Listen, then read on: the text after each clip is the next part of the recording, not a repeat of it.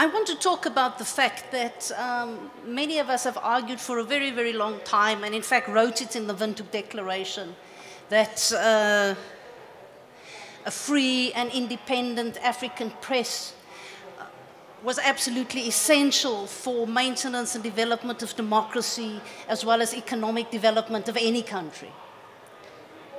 But we've never had evidence that that is actually so. We have never truly had demonstrable evidence that that is so.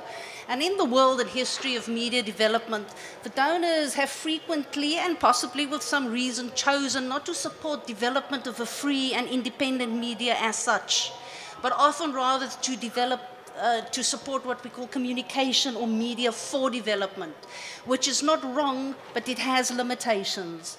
And so often, although very little money is made available by donors, generally speaking, for development of the media issues, the vast majority of that little amount of money has usually gone for issues about propagating messages about health, for instance, through the media, gender equity, all kinds of other sort of development issues, but not building a free and independent media as such, as a value in itself, as an objective in itself. Not making a budget that actually says, here is an area, it's called media development, here we will help free and independent media develop in the world because it will directly contribute to development, without us having to always support all these other communication for development areas.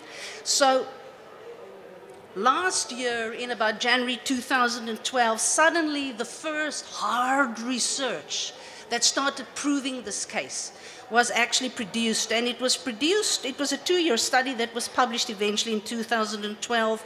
And the study was published and undertaken by the World Bank and an American media development organization called Internews, and it was funded by the Bill and Melinda Gates Foundation.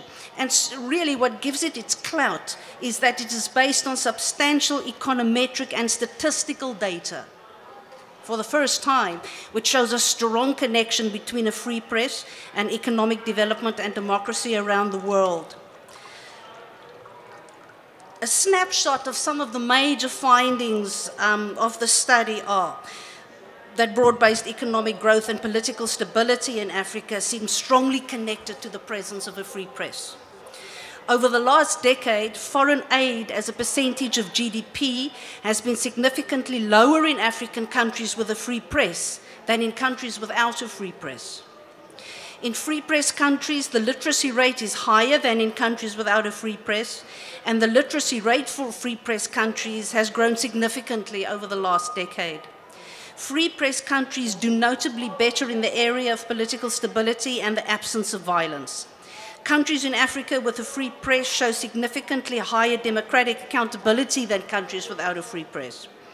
African free press countries are much more conducive to business than countries without a free press.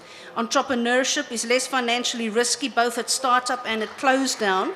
The cost of starting a business is significantly less, and they participate much more in international business than countries without a free press. Much of this is likely, at least in part, to the fact that a free press can reveal detrimental government interference in business, and because free flows of information about business and business regulation support a strong market economy. Human development indicators are still admittedly very poor when looking at sub-Saharan Africa as a whole, but the report says, and I quote, "There is clear evidence that a free press, better development and better governance are all linked, and that in many ways press freedom supports development." Now the name of this particular report is Media Map, Healthy Media, Vibrant Societies, How Strengthening the Media Can Boost Development in Sub-Saharan Africa. And the statistical and quantitative studies, particularly conducted by the World Bank, by analyzing evidence that they've had over many years, that they've just reconfigured in many ways, and that they've, let's say, put on top of statistics about which countries in Africa have a freer press than others, and then looking at economic data with the free press countries over them, and suddenly seeing these trends emerge. That's sort of essentially what they really did. This is also available online, and in my written paper I actually do give the internet references where a lot of this can be read, and I think the paper will go onto the website of the GFMD. Other things things that I would simply like to add to what I think is really, really important and groundbreaking research is that the report also gives advice, if you like, to donors about things which they rather shouldn't do. Some of the advice includes letting donor political considerations drive where aid goes. African countries have not taken ownership of the process of media development, and remember now we're talking about the development of an independent media, which includes, for instance, development of better media law and policy, media regulation for free media systems rather than closed systems, looking at the sustainable business environment for media and so on. That these issues are of pretty fundamental importance, and as much aid must go into those areas, if not more, than the traditional communication for development sectors like health and all those other important development issues. Not arguing that money shouldn't go there, by the way, just that all the money shouldn't go there, and quite a lot of it should go the way of supporting independent development. Particularly, the business environment for independent media has got to be supported far, far more proactively and strongly in Africa. It's beginning to happen in the area of ICTs and new media development and so on, and I'm going to leave it to a much more experienced colleague to talk about that particular area, but there's quite dramatic things happening in Africa in that regard. But in terms of even looking at traditional media, what we sometimes call legacy media, which is very important in Africa. Radio is the dominant media. I think 61% of Africans actually still listen to the radio on a daily basis. 8% read newspapers, but that number has got to grow. Only about 1/3 of Africans watch television on a more or less regular basis. But radio is still being this absolutely dominant media. You've got to look at the business models of what can also sustain this kind of media. One of the big problems in Africa with radio, for instance, is that although tens of millions of Africans listen to the radio every single day of their lives, they are listening to the state broadcasters in Africa who have the reach and the infrastructure to put up transmitters all over the countries, to broadcast in the indigenous languages and so forth. However, these are not independent broadcasters or independent public broadcasters as we believe they should be. They certainly are firmly state-controlled broadcasters that control political thinking, access to information and so forth. And it is actually terribly important in terms of democratic reform that the attempts must continue to transform these broadcasters into what we call independent public broadcasters that may be funded by governments but broadcast in the public interest. Lots of people say that's pie in the sky. It's not, it's not ever going to happen, but I think we must remember that there would have been times in Europe where the state broadcasters might have been very, very much the same. And over periods of time and with democratic growth in the country, your broadcasters also changed, and I think we should continue fighting for this kind of a deal in Africa. Last issue that I want to raise is that, as some of you may know, Africa Rising was the dramatic cover page headline of the December 2011 edition of The Economist magazine, the British Economist magazine. This was in stark contrast to its headline a decade earlier when it described Africa as the hopeless continent.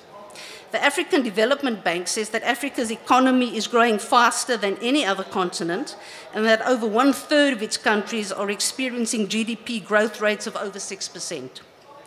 Taking stock of the role of the African media over the past 50 years, a colleague of mine, Professor Kwame Karekare of Ghana, told us recently at a conference I attended in Addis called the African Media Leaders Forum, hosted by the African Media Initiative, that there were only 31 non-state newspapers in Africa 50 years ago. They are now, I don't know, nobody has counted them up, but I mean, certainly there are now thousands and thousands of non-state newspapers in Africa. Print media is no longer a form of media that is sort of monopolistically controlled by governments in Africa. As I said, the area of broadcasting is still the area where that's the particular major problem. But I'm just trying to indicate that there has also been dramatic growth in Africa in relation to the creation of media, the numbers of media that now exist, that is in fact also a lucrative growth terrain. It's also almost a terrain in which not too long from now, we're going to be able to start assessing that in some countries, media actually contribute to the economy of the country. The Nation Media Group based in Kenya, I think, operates with lots of different media across 4 different countries. The STV multi-choice satellite platform in South Africa operates in over 50 countries of Africa, for instance. Media is actually also becoming big business in Africa. There is a much better base, but we must make sure that we're talking about the growth of independent media in Africa. China is beginning to buy our media, and I'm wondering what people here make of it and think of it. There's a part of me that says, goodness, if in my own country, in South Africa, the Chinese have recently helped make 2 big so rather important media purchases.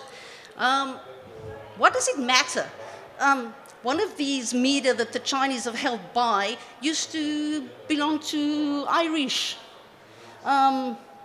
to the Irish O'Reilly family. So what if it's now, if there's some Chinese money in it? What on earth is the difference really here? Isn't investment just simply investment?